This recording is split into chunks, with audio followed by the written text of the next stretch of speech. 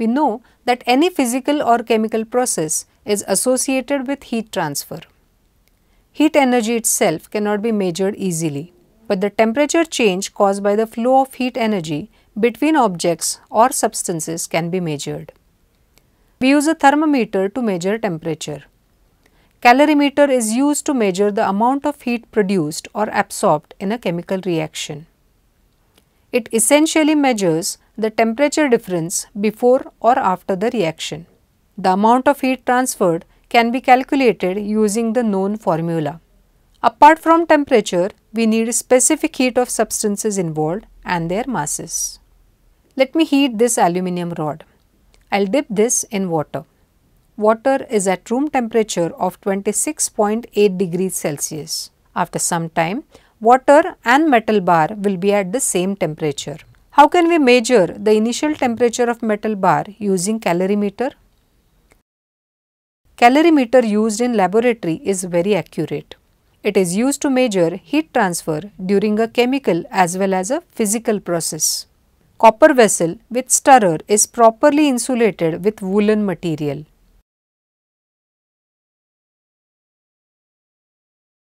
This assembly is enclosed in a wooden casing. Holder is provided for thermometer. Thermometer measures the temperature before and after the reaction. Instead of standard calorimeter, we will build a simple calorimeter using just the thermocol cups. This will not be very accurate, but will help us to understand how a real calorimeter works. We will use two thermocol cups. Thermocol acts as a good insulator of heat. One cup is made smaller by cutting its top part. It has a small hole. We can use this opening to insert the thermometer. Mass of water in the thermocol cup is 100 grams. Temperature of water is 26.8 degrees Celsius. This aluminum rod has a mass of 8 grams.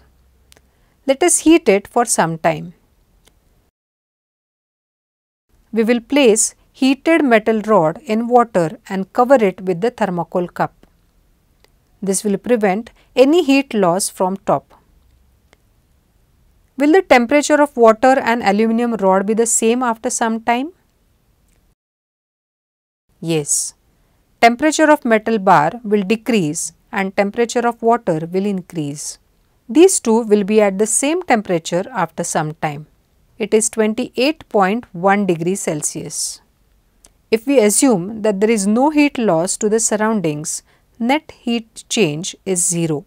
That means total heat energy of water and metal in the container is the same.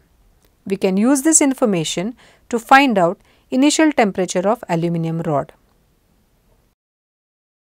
Energy lost by metal is equal to energy gained by water.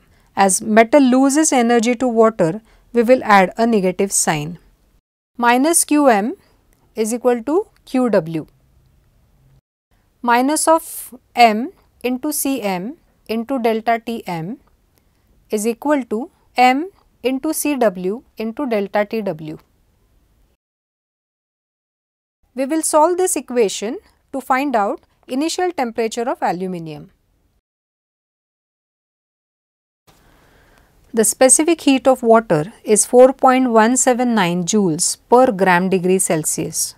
The specific heat of aluminium is 0.902 joules per gram degree Celsius. Temperature difference for water is equal to 28.1 degrees Celsius minus 26.8 degrees Celsius, which is 1.3 degrees Celsius. Mass of water is 100 grams. Heat energy gained by water is 100 grams multiplied by 4.179 joules per gram degree Celsius multiplied by 1.3 degrees Celsius. It is equal to 543 joules. Water received this energy from aluminium. Mass of aluminium is 8 grams. Its specific heat is 0.902 joules per gram degree Celsius. Final temperature of aluminum rod is 28.1 degrees Celsius. From the equation, we can calculate its initial temperature. So, minus of 8 gram into 0.902 joules per gram degrees Celsius into T final minus T initial degrees Celsius equal to 543 joules. So, T initial is equal to 75.31 plus 28.1. T initial is equal to 103 degrees Celsius. Summary. We discussed the need for calorimeter and built a simple version of it.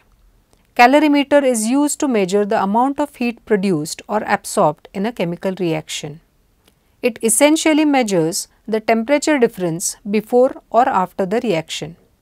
We can calculate the heat generated or absorbed or initial temperature or final temperature of the material using the known formula. Minus Qm is equal to Qw. Minus of m into Cm into delta Tm is equal to m into Cw into delta Tw. Challenge. Can you build this and measure the amount of heat generated when quicklime, that is calcium oxide, is mixed with water? You can also try other combinations like steel wool and vinegar or everyday laundry detergent with water.